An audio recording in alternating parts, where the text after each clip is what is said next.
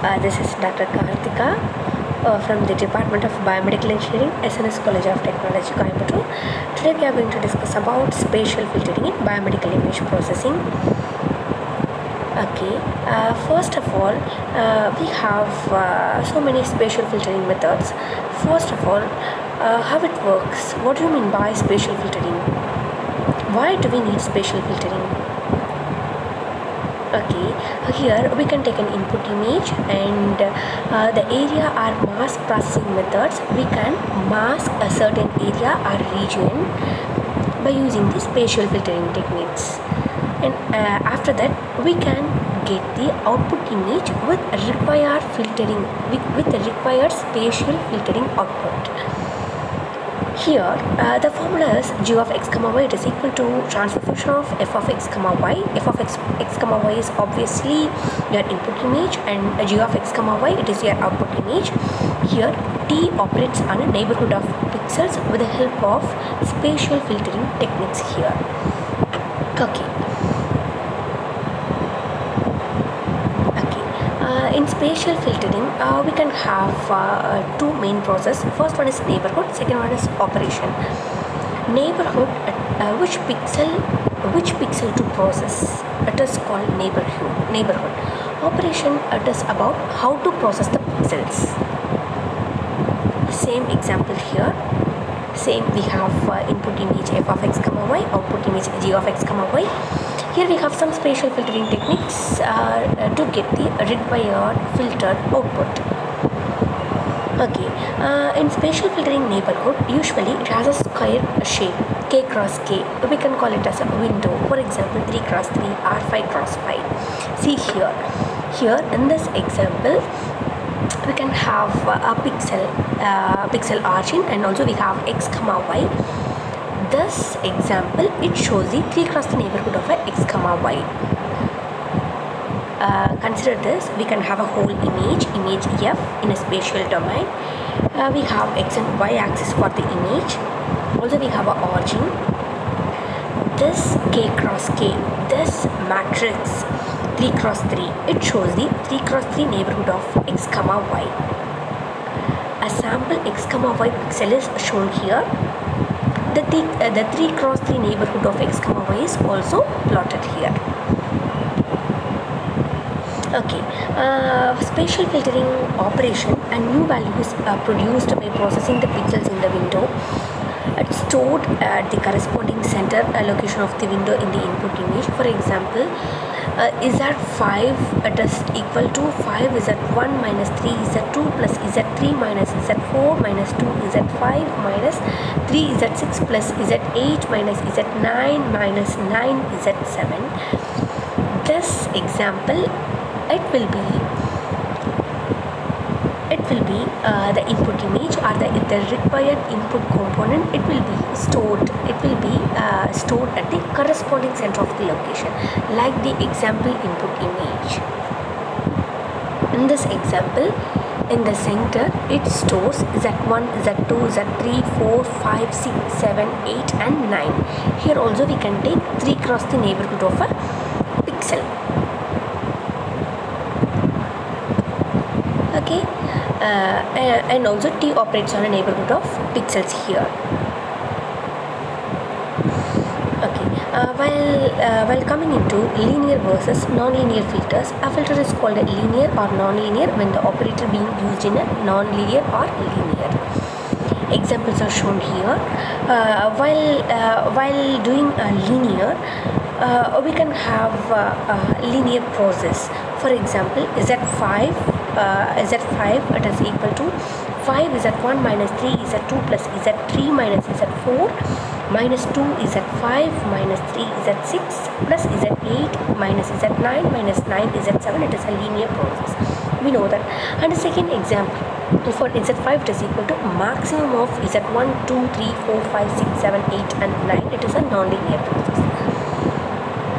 Okay. And two common linear operators are correlation and convolution. The output in a linear combination of the inputs. Okay, correlation, it is a linear operator. The output of a correlation is a weighted sum of the input pixels. See this example. The weights are defined in a k cross k mask, has the same size of the window. Okay. And in correlation, see this example. Often it is used in applications where we need to measure the similarity between the images or parts of the images. For example, template matching. Okay, and the second example, it is a simple template matching. It does not work in most practical cases, but somewhat it works. And again we are moving to the convolution, a linear operator similar to the correlation, except that the mask is first flipped to both horizontally and vertically. Here, if W of I comma j, it is symmetric, then convolution is equivalent to the correlation. That is, W of I comma j, it is equal to W of minus I comma minus j. Here the convolution is equivalent to the correlation. Here we have examples for correlation and convolution matrices.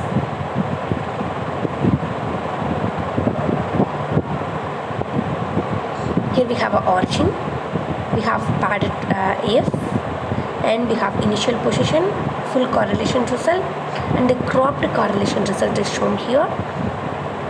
Related omega, full convolution result, and the cropped convolution result.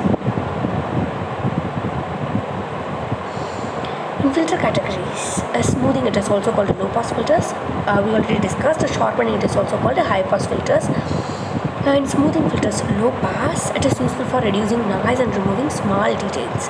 The elements of the mask, it must be positive. The mask elements sum to 1. See this example. Here it shows the 7x7 Gaussian mask. Here we have an input image and we have a smooth image. The image is fully smooth. And while coming into sharpening filters, high pass filters, it is useful for emphasizing fine details. The elements of the mask, it contains both positive and negative weights, whereas a low pass filter, it contains only positive elements. The mask elements sum to 0, but in low pass, the value is 1. See this example. Okay, this is an example for sharpening filters. Emphasize edges on an image. It emphasizes only edges in the image. Okay, here we have input image and the sharpened image. Here see the results. The image is fully sharpened. For better visualization, the original image is typically added to the sharpened image. See this image. How clarity is this?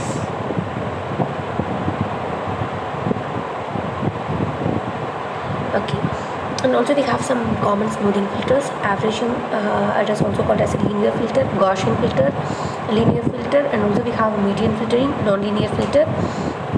And while coming into smoothing filters, averaging, it plays a vital role. And also we have averaging filter examples. Here the mask size, it determines degree of smoothing, loss of detail. Original, we have 3x3, 5x5, 7x7, 15x15 and 25x25 mask. Here the detail is lost. For example, extract largest, brightest objects. Here we use 15x15 averaging. It results in image thresholding. It extracts the largest and brightest objects. And while coming to Gaussian filters, the mask weights are samples from a 2D Gaussian function. It is g sigma of x comma y, it is equal to 1 by 2 pi sigma square exponential minus x squared plus y squared by 2 sigma square.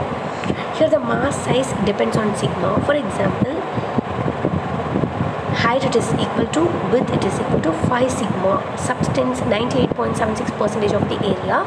The image, the plot, it is shown here. And this is an example for Gaussian filter. Here we have a small sigma. The output image has limited smoothing, and we have large sigma. Here we have strong smoothing. Okay, this shows averaging versus Gaussian smoothing. Here the input, averaging, and Gaussian smoothing. The output is a perfect smoothing. Okay, in smoothing filters we have non-linear. In non-linear we have median filtering. The very effective for removing salt and pepper noise, a random occurrence of black and white pixels. It is median filtering. See this. After averaging, we can get the exact input image, the exact original image by using median filtering. Okay, in median filtering, it replaces each pixel by a median in a neighborhood around the pixel. The size of the neighborhood controls the amount of smoothing. Thank you.